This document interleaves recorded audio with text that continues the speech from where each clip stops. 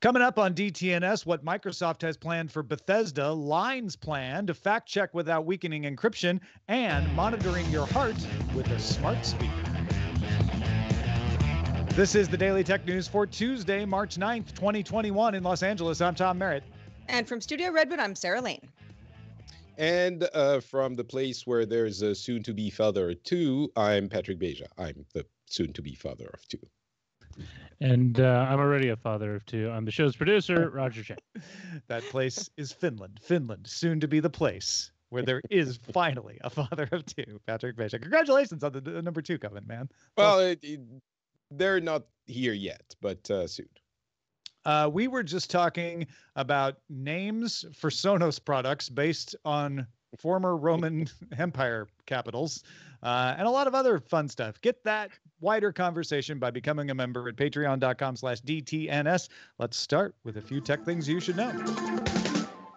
Samsung announced a follow-up to its 970 EVO solid-state drive called the 980. The drive is an NVMe M2 PCIe 3.0 drive and costs between $50 for the 250 gigabyte model to $130 for the 1 terabyte version. This is Samsung's first DRAM-less NVMe SSD. It takes advantage of the host memory buffer feature in the NVMe specification instead, which also brings the price down. Samsung says the 980 can achieve speeds of up to 6 times that of a SATA-based SSD. CBS News reports that Twitter is suing Texas Attorney General Ken Paxton in federal court following an investigation the Attorney General launched into Twitter after it banned former President Trump. Twitter alleges the Attorney General is violating the First Amendment by trying to punish the social network for exercising free speech rights over the content it hosts. Chrome OS is 10 years old, and in celebration, Google announced new tools coming to the platform. A feature called Phone Hub will let you find an Android phone from a Chrome OS device, tether with one click, and check your phone's battery life. Wi-Fi Sync lets you automatically connect to Wi-Fi networks that your Android phone trusts. Nearby Share lets you easily share files between Chrome OS and Android devices without needing an internet connection. Chrome OS Screen Reader is getting improved controls, and the clipboard can now store up to 5 things. Apple released iOS 14.4.1, an important security update to address a WebKit vulnerability. That update aims to prevent arbitrary code execution in Safari and third-party browsers, so go do that right away. Apple also released a preliminary update from its women's health study team at Harvard, T.H. Chan School of Public Health.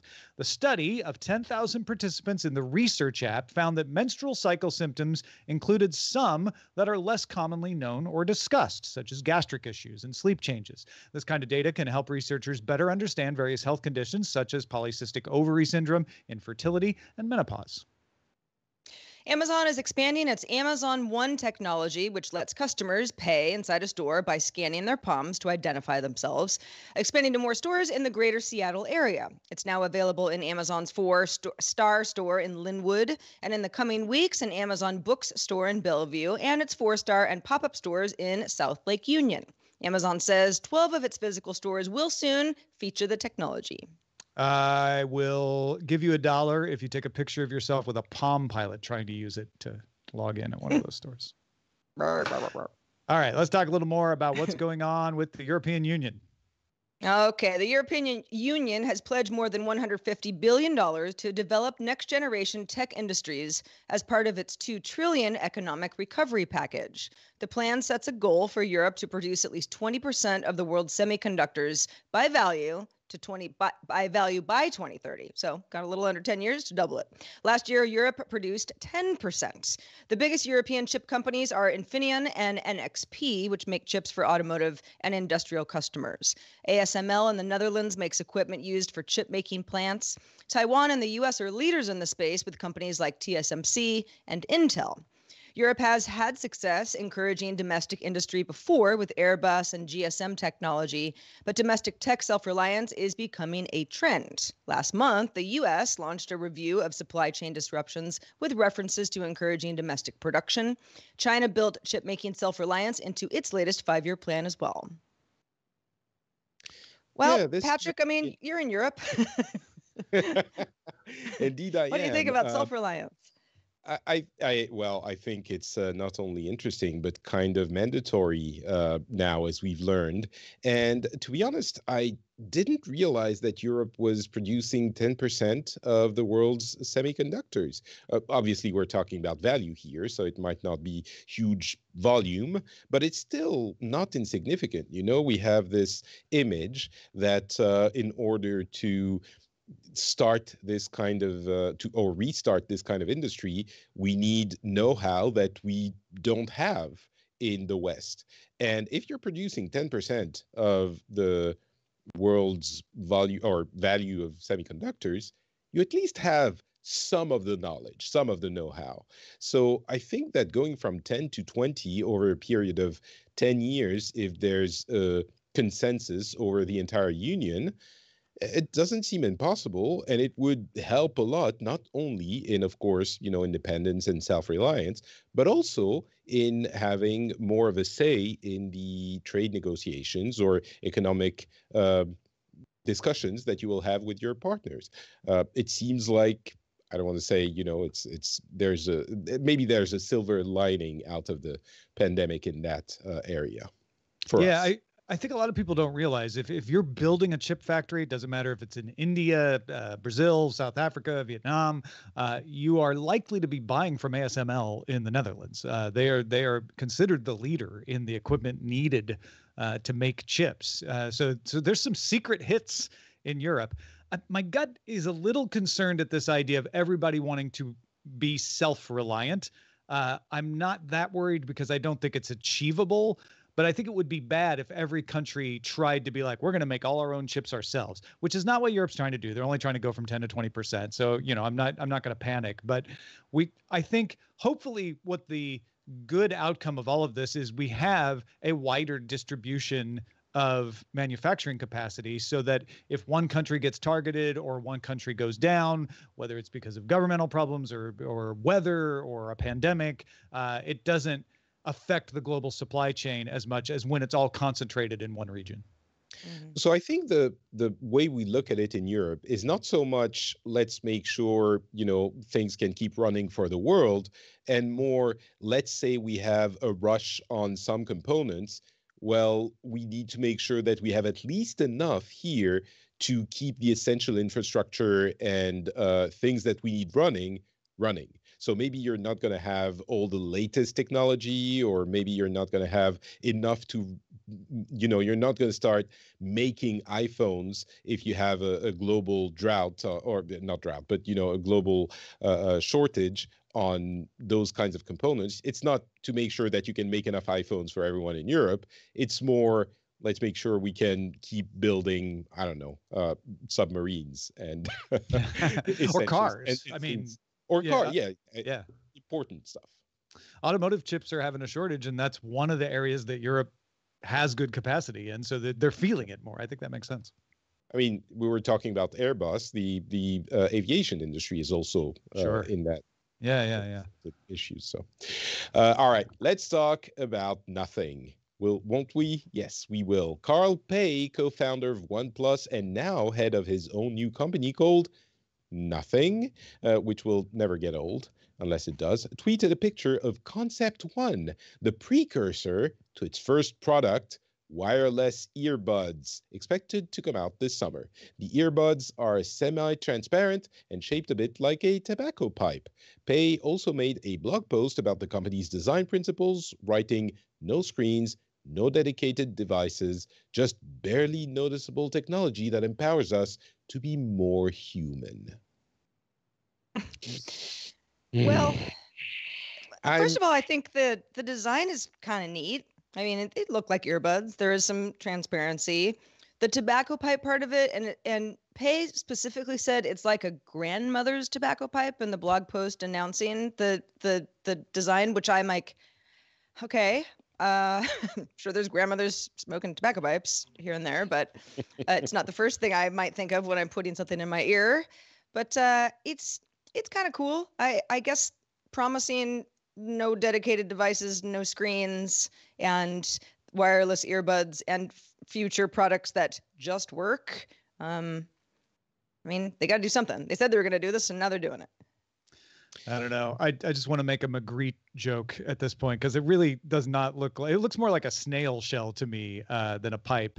But the important thing to note here is that Carl Pei is a master at getting the technology world to talk about his new company, and he doesn't even have a product yet. This flowery design language has a lot of people out there very excited, like, oh, I love their approach and everything. And all we've seen is this concept that's not even the actual product yet. I'm not saying the products will be bad. It's a master at work. Yeah, it's really annoying to me because he's so good and everyone is kind of falling for it. There's really, even the name is clever and annoying because there's really nothing to talk about. And everyone's talking about nothing. It's so annoying that it works. And the product I mean, there's no product. There's, again, nothing. The design, honestly, is not that interesting. It's a lot of, oh, what could it be? And Oppo is a great brand. Is it Oppo? Am I hallucinating? OnePlus, sorry. OnePlus is a great brand, but what they did was make stuff that was really cool and expensive, really cool and less expensive. Maybe Carl Pei is a design genius and he's going to make interesting new stuff, and that's the way he's presenting his to-be products. But he doesn't have the pedigree to innovate, I don't think, beyond the making stuff really, really cool at a cheaper price. Yeah, so he's teaming with Teenage Engineering to partner on the design. That's a hardware company, design company. Not just a bunch of teenagers. That's actually the name of the other company. Man, these names these days. I know. Yeah. The thing with wireless earbuds, before we move on, you want them to sound as great quality as possible and fit and be comfortable to wear. I mean, I don't know how much you innovate unless I'm really missing something with the future of these things we're all wearing now. Also, it's a dedicated device. So get off my lawn. He says no screens, so he's not making phones. No, that's for sure. That's true. But the earbuds are a dedicated device. What does he mean, no dedicated device? Says anyway. Restofworld.org, which if you don't follow restofworld.org, go check it out. They do some great work there. Has a write-up on. Please do. Yeah, it's really good. Restofworld.org has a write-up on how Line partnered with Taiwan Fact Check Center and Cofacts to combat misinformation on the Line messaging app. And then encrypted. So how are you going to combat misinformation when you can't see people's messages? Well, users can forward suspected misinformation to a Line fact checker account. The system scans the message, compares it to a database of previously identified misinformation, and then responds with an X if it's totally false, an orange triangle if it's partly false, partly true, and a green check mark if it's entirely true, and then links to a report that explains that rating in more detail. If there's no match, the system will try to offer similar topics and may ask the user if they would like the message to be fact-checked from the ground up because it doesn't have anything on it, which can take from 3 to 7 days. Line's research shows that about 33% of users in Taiwan are willing to report suspicious content. 25% would forward a fact check to their own contacts once they got it. Line also shows frequently reported fact-checking on its homepage, and the system lets Line track false information being shared on the platform because they otherwise wouldn't see these messages while still using end-to-end encryption. Now, it can't do video or memes yet, but Line says it hopes to launch that part of the feature later this year. Princeton cryptography researcher Anune Kolsretha told Rest of World that the approach is novel, but could be easily implemented by others like Signal or WhatsApp. However, Taiwan has a robust system of fact-checking already. Line's not paying. Facebook pays its fact-checkers. Line's just taking advantage of existing resources. And Taiwan has a culture of combating misinformation that not all countries share. It feels like this is easily replicable technologically speaking, but kind of depends on the region as far as whether it would work or not. Yeah, I think that's exactly the issue. The thing works very cleverly for implementing fact-checking and checking period in an end-to-end cryptographic messaging system. And that, I think, is the most interesting and novel takeaway from all of this. And it's a very clever way of doing it. And by the way, yes, rest of world is great because they surface these kinds of things that we have really never heard about. And that article is a great example of that. But beyond that, I think the culture in Taiwan is probably a big part of it because it could be implemented, as you said, technically. I'm not sure how well it would work in situations like the ones we see on Facebook and Twitter and others. What's really interesting to me, though, is that this is a step that users have to take themselves. You have to see a story, think, oh, wait, there's something fishy about this, and ask. If there is indeed something fishy about it. The approach we've had until now in social networks is presenting the validity of the story along with the story itself without people even asking. So I wonder if there isn't a kind of an added benefit of having the end-to-end encryption, having to force the user him or herself having to ask for the check. Yeah, I think for the most part, it's hard to get upset about giving users of any messaging app more tools in order to figure out what's true and what isn't. The main problem I see with this is just, the length that it takes to get your answer. I mean, we're talking about information being shared at warp speed, waiting up to a week to find out if that thing I read is bunk or true. Although that's before only if they've never share fact checked it before. Most stuff you get immediately. Well, sure, but if something is going to take a while, you've probably moved on or decided what you've decided already. Yeah. I think the 33% seems low to have much of an effect as well, but I don't know. I think 33% is, of course, not huge, but there's also a lot of people who wouldn't change their mind anyway. So the 33% seems like the number of people that you can actually affect. So the people that matter. That's a good point. It's self-selecting, right? The people who wouldn't change their mind anyway aren't going to bother to forward this. So, yeah, all right. I'll buy that. Hey, folks, you can fact check each other by submitting some stories to our subreddit. What do you want us to talk about on the show? Let us know. Submit stories and vote on them at dailytechnewsshow.reddit.com. Oh, yes, that's me.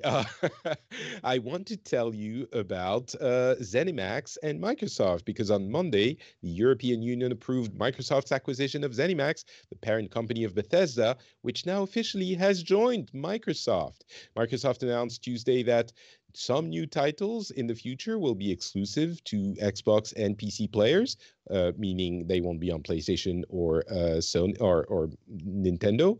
Microsoft has previously indicated it would continue to publish Bethesda's games for Nintendo and Sony platforms as well, and said that PS5 exclusives like Ghostwire Tokyo will release only for Sony as planned. Those were deals that were struck before the purchase.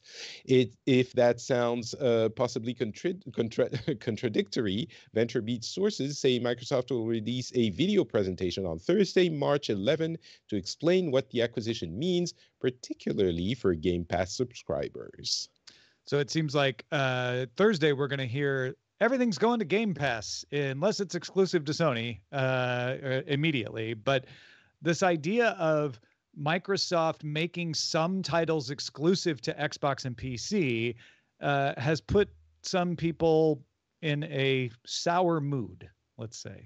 Well, this is a really difficult thing to wrap your head around because Bethesda is a huge developer and publisher, or ZeniMax if you take the parent company, and they have a lot of very beloved IPs, and Microsoft buying them is of course incredibly important because as we've seen in this new age of media and entertainment, content and IPs is what matters. You need to have more than the opponent, quote unquote.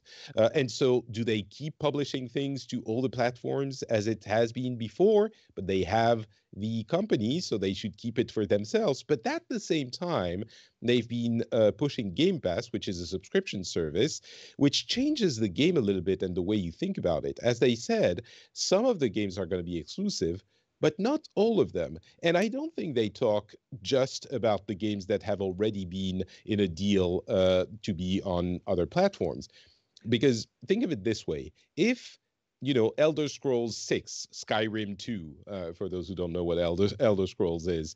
The new Skyrim, essentially, comes to all platform and costs $70 on Sony's PlayStation. That you can turn around and go to the Xbox and get the Xbox Game Pass, which includes that game, and hundreds more for $10 a month. So if you want to give Microsoft your money through Sony, you're welcome to, but you can also get that thing for much cheaper. I think it could make sense. Well, I think that just has people wondering, why would anything be exclusive to Xbox then? If Game Pass is the big advantage, why antagonize people by doing that? Well, because they still want to get people in their ecosystem, which is the whole point of exclusives. It really comes down to content. We're entering an age in video games that is analogous to the age we've entered in, TV. I don't even want to say TV, but video subscription service. Yeah. The content, and often the exclusive content, makes all of it, makes everything. And they want to get you into that ecosystem because on the Xbox ecosystem, anytime you spend a buck, you give 30 cents of that buck to Microsoft. So it's a balance to strike. They want to get people into the fold and then milk them on everything they buy on the system. So they do need to get people interested in this platform more than another. The Game Pass does a big part of the job, I think, but it doesn't do the entirety of the job. Yeah. So, yeah. Scientists at the University of Washington have developed a system that can use an Amazon Echo or Google Home to detect your heartbeat. The system can send inaudible sounds from a smart speaker, which bounce off things in the room, including a person. And if they're within a half meter of the speaker, you can detect the heartbeat. 2 algorithms analyze the sound waves that bounce back and detect heartbeats almost as well as a medical-grade ECG. The speaker system was at most 30 milliseconds off of that medical-grade ECG. One of the algorithms uses beamforming microphones, same one that tell when you say the wake word, to find the heartbeats among the other sounds. And a second algorithm then measures the time between the beats. The algorithms were trained using self-supervised machine learning. Regular heartbeats are easier to detect, but this system can detect irregular heartbeats as well, which is harder to do and makes it more useful for monitoring people with heart conditions. Current system can be used for spot checks. You sit down and say, hey, check my heartbeat, but they hope to make it work for continuous monitoring as well. I think this is great for anybody who either doesn't want to wear a smartwatch or, isn't in the market for one right now and may have something where, sure, you have to be close enough for it to be accurate, but maybe there's something on your nightstand that can give you valuable information, and it's already a relatively cheap device that a lot of people have. And maybe some company is going to want to design a dedicated device that will work 5 meters away or 10 meters away. Mm-hmm. And that doesn't have you need it to be half a meter away. And that could be incredible. You just have an ECG in your home all the time, and you don't need to worry about wearing your watch, for example. Yeah, just being if they can increase that range, then you can just have it on, and it'll alert you by talking to you. It'd be like, hey, you should call your doctor. we're noticing something weird. Yeah, it seems like not everyone would need one at home, but certainly people with heart conditions could get a benefit from it. And it could call your doctor for you, actually, now that I'm thinking about it. Like it could just ask you, would you like me to put through that call? Yeah, true. Incredible. It's really interesting, all of these areas of research. And I wonder how that, it's a wider conversation, but do we just not need to worry about it, and the machines and the algorithms will do it for us and tell us what's wrong with us and know everything? I don't know. It's a standard question, but this is some of it. I want to know that up to a point. Yeah, I think that's mostly good. Consent. Yeah. It's important. All you chess fans out there, this might be impressive to you. Developer Matt Round created Kilobytes Gambit. Get it, chess? At the site vol.wtf, which fits a surprisingly competent chess game into 1,024 bytes of JavaScript. What? How'd they do it? This is built on Oscar Toledo G's 1K chess program, which now seems positively bloated at 1.25 kilobytes. The engine looks 4 moves ahead, then identifies if moves are legal, and then weighs the value of pieces within that code. And it's all wrapped in a Queen's Gambit-themed user interface that would look right at home on an Apple II. I mean, the actual code that runs it is shorter than the launch text of the game, right? Because you're not counting the images and the launch text and everything. This is just the engine that's calling out all those assets and stuff. So when I first launched it, I was like, wait, the actual JavaScript code itself is shorter than the page that tells me how to play the game and gives me the options to start. This is pretty cool. Yeah. I'm not even good at chess. I guarantee you this program is better. Yeah, it's incredibly impressive. If you're a coder and you haven't looked at this, go check it out, because it's really a nice piece of work. Good job, Matt Round. All right, let's check out the mailbag. Let's do it. We got so many good responses from our story recently about voice assistants and being able to understand a lot of different types of speech that might not be as standard as what they have been used to thus far. Daniel wrote in and said, I was inspired by hearing from the other listeners about their struggles with voice assistants not recognizing their voices and how improvements could help.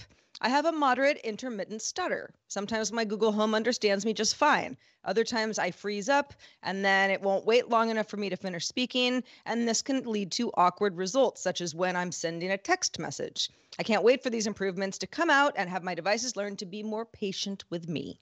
Love the show. Man, that one story has spawned so many great insights from people who are sort of saying like, hey, it's normal to have problems with these things because of this or that, and it's a different situation every time, which shows that long tail that we were talking about in the story, where you can adapt to an accent because accents are fairly uniform. It's much harder to adapt to all of the differences that happen for other reasons. So thank you, Daniel, and everybody else that has shared their stories with us. It's so good. Indeed. Feedback makes our show better. So if you have some, send it our way. feedback@dailytechnewsshow.com. Also, shout out to patrons at our master and our grandmaster levels. Today they include Jeff Wilkes, Bjorn Andre, and Scott Hepburn. Also, thanks to our brand new bosses, Mirovina and Robert Van Schulenberg. They both just started backing us on Patreon. Thank you, both of you. You're our bosses now. Also, big thanks to Patrick Beja for being with us today, all the way from Finland. Patrick, what's been going on in your life? You know what? Same old, making children, stuff like that, but also podcasting. I do a few French language shows, Le Rendezvous Tech, Le Rendezvous Jeu for tech and gaming news, and also Super Laser Punch. If you like WandaVision and want a French language debrief of every episode, go check out Super Laser Punch. It's really fun. Excellent. Where do they go to find all those? Notpatrick.com. You'll also find my English language shows over there. Hey, patrons, did you know your ad-free RSS feed can have just DTNS or just Good Day Internet or both? Check your tier on Patreon to see if it says DTNS, GDI, or all in the name of the tier you're on. And if you want to change to the tier that has the name that you want at dailytechnewsshow.com/Patreon. We are live Monday through Friday, 4:30 p.m. Eastern, 21:30 UTC. Find out more at dailytechnewsshow.com/live. And we'll be back here doing it all again tomorrow with Scott Johnson. Talk to you then.